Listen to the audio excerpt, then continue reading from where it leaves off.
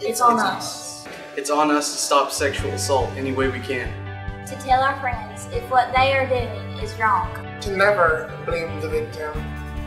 It's on us. It's on us to recognize that if a woman doesn't or can't consent to sex, it's rude. It's on us. To get in the way if we see something happening. It's on us.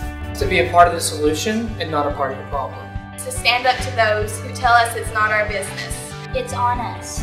To say something when we see something bad happening. It's on us. It's on us to take reports of sexual assault seriously. To look out for somebody that's had too much to drink.